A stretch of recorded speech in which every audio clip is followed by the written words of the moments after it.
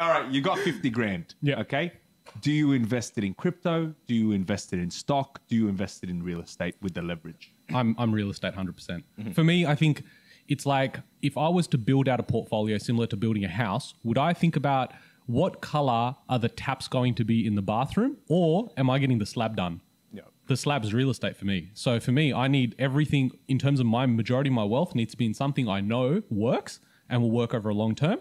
And then the little cherry on top can be your cryptos, your NFTs and whatever else. And the thing is, it's important to know that you can stay in crypto and to sell when there is a bit of hype. And I'll use that money and I'll come back into real estate. So that's how I would operate. What would you guys do? Yeah, 100%. I totally agree. And I think putting in that context about like a portion of your portfolio, like put it, so, okay, if you told me I just had 50 grand, I probably wouldn't touch crypto. It's like, you know, and this is the problem. I think a lot of people say, oh, I got 50, but I could have 100 and they end up just losing the whole 50. It's like you could have bought a property with that 50, right?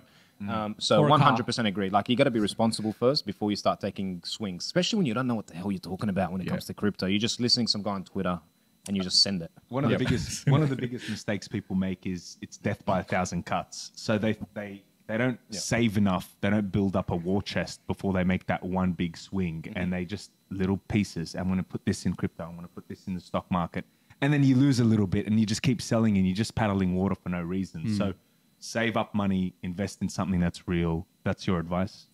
Yeah, well, I can't give financial advice, but I mean, I can give logical advice, which is the higher the risk, you're hoping for a higher return. And right now, everyone's looking for the home run. Mate, just accumulate. You know, accumulate the stuff that works, build, and don't look at this as, how can I retire in 1 year? Bro, you signed up for 40 years to work. So if you can retire in 15 years, you won. 100%. And if you can build something in 15 years, you could do that quite well. If you do the right thing, have a side hustle, work your 9 to 5, whatever it is, and then invest the right way, whether it's, you know, stocks, ETFs and real estate. Yeah. Back to business. Oh, yeah. I like crypto topic, man. Yeah, I'm done with it. You might get some views, mate. People think you're a crypto channel. How many staff do you have? At the moment, we're actually quite a small team, so probably about 6 people. Can you share what you're turning over, roughly, per month? I wouldn't know. I'd have to look. 3 mil a year. What's 3 that? mil a year. 300K. A bit under 250 per month. 250. Nice, man. With 6 people team. Yeah, it's good, That's huh? phenomenal. That's incredible. Thanks, guys. You must have really good margins. If you've only got 6 staff members. Price. Okay. They get paid well, mate. They get paid well. So how do we solve this supply issue? Let's solve in the last 5 to 10 minutes with Ravi. Let's solve the supply issue question. Is it just a question on the supply issue? Is it a function of how selective you are with the properties? You obviously, like within that 300 to 500K window, you may be able to get something, but deep down you're like, I wouldn't buy that myself, so I'm not going to pass it on to a client. Yeah. So there's a very selective approach that you have, right? Correct. Which limits your window or limits the stock. That Yeah. you Look, pretty much... it would be an easy fix. If I wanted to go and 2x the business tomorrow, like overnight, I know how to do it, which is let's just open up the parameters for what we look at in terms of property. Well, why don't you? Because then that's going to fall back on us in 6 months' time when those properties don't perform. And then ethically, I'm going to be like, hold up, I didn't do the right thing here. I just wanted to maximize my profits, whereas I want to stick to what works and has the highest probability of growing and delivering results for clients, because then that in turn will grow the business more sustainably, but I'm happy with those numbers. I'm going to challenge you on that. I feel like you might be thinking too small. You can do it successfully and serve a lot more people.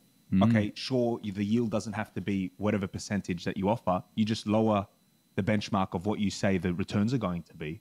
And that could open up the whole market to you ethically. You're doing it the right way. You're not selling such a massive dream, and you're being more realistic.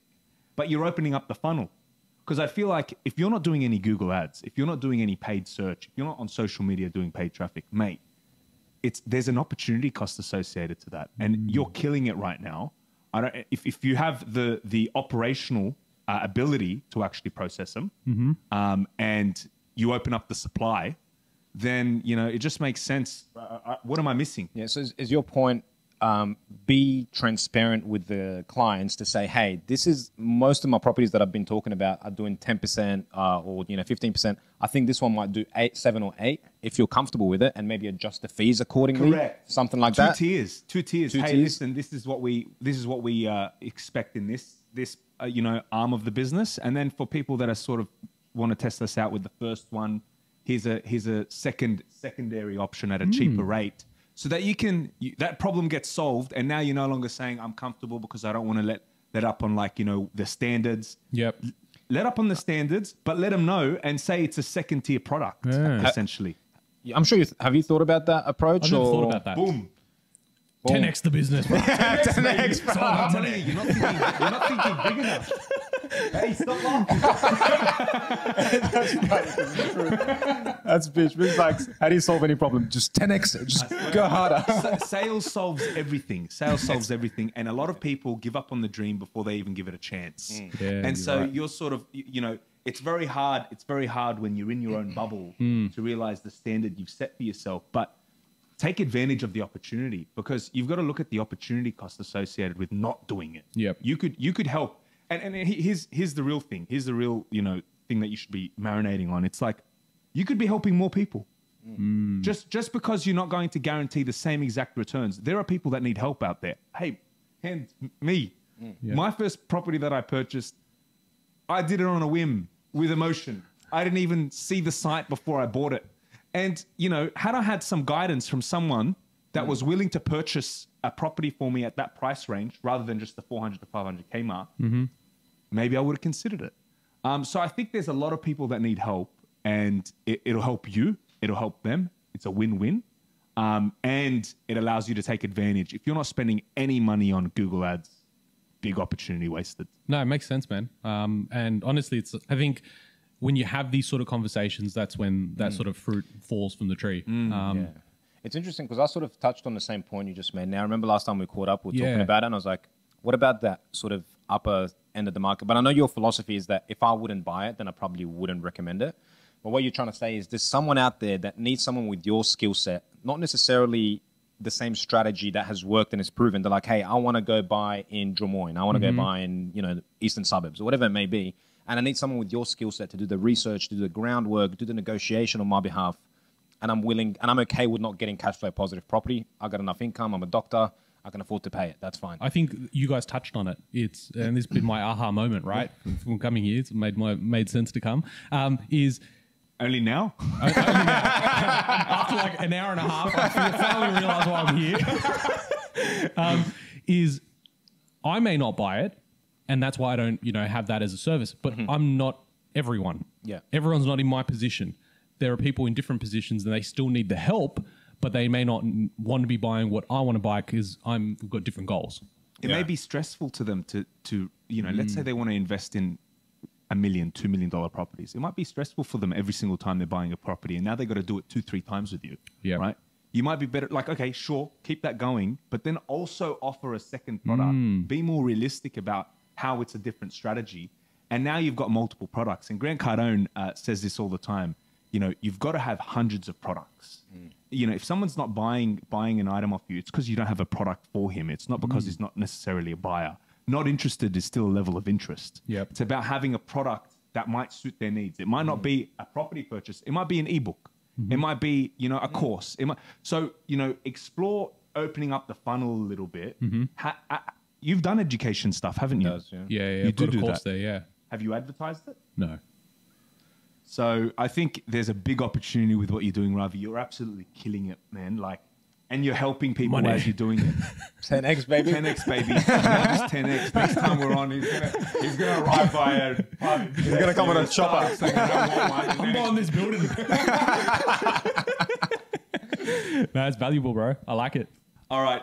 Final 3 words of advice for people starting off their career that want to go into the real estate direction. What's your 3 pieces of advice for them? I think if we were to summarize what we've spoken about, you've got the education piece, but not too much education. You've got to build with action as well. I think that's number 1. Number 2 is surround yourself with the right people. For us as well, we're not having these conversations with everyone else, right? That's why our circles are so small, and it's because we're then able to just really get into that niche and go, how do we actually help each other? I think what people are realizing, hopefully they're realizing, is that your family and friends may not have the best interest in mind for you, right? because they love you and care for you, whatever, but they still might be holding you back because they don't understand how that world works. So true. So you got to get the right people around you. And then I think finally it's, you know, don't look for 10x. 10x, baby. It's not about how do I retire in 1 year? Because you take shortcuts in anything, most likely you're going to lose. Or you're taking so much more risk, which sets you back 5-6 years if it doesn't work out. So for me, I go build, accumulate for the next 5 years, and then you can afford to take a little more risk. And one of those out of the 5 risks or avenues that you take, one of them will work out, and then you start exponentially growing. That's how I would do it. Yeah, I think a lot of people forget. Like, you know, everyone says, you know, it's the tortoise or the hare. I think it's not one strategy. It's not like, you know, oh yeah, I'm looking for that quick win, I want to be the hare. No, you've got to be both. You've got to have a long-term view of things, but then you've got to hustle day in and day out and keep applying to yourself. You're not a candle. You're not going to fucking burn out. Just keep applying. And I watched the video.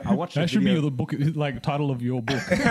You're not a candle. You're not a fucking candle. It was. I'm not going to mention who did the video, but there's another video where it says, when you're winning in life, you can take the punches and you never feel burnt out. It's when you're losing in life that you feel worn down and worn out. So look for success first. And as long as you keep finding success, you won't burn out. And you can keep pushing yourself further and further to the point where you can 10x, baby. Boom. 10x. All right, pleasure having you. Love it. Hey guys, if you enjoyed that short clip from the podcast, feel free to watch more of them by clicking here. And if you want the full podcast, click here.